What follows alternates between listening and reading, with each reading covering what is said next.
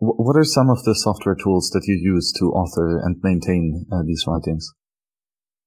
Well, I use pretty, I use, for example, Mega Upload and various, document storage, services for files, preferably, obviously, ones that encrypt everything by default.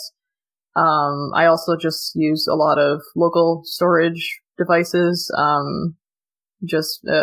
Obviously I use, open source software as much as possible. So, Linux, Libre Office,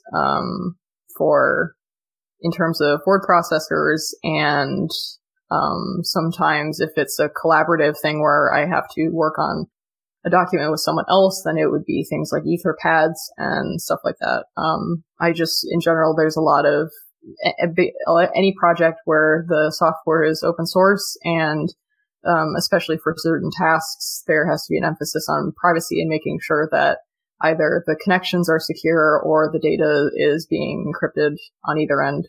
That's what I care about.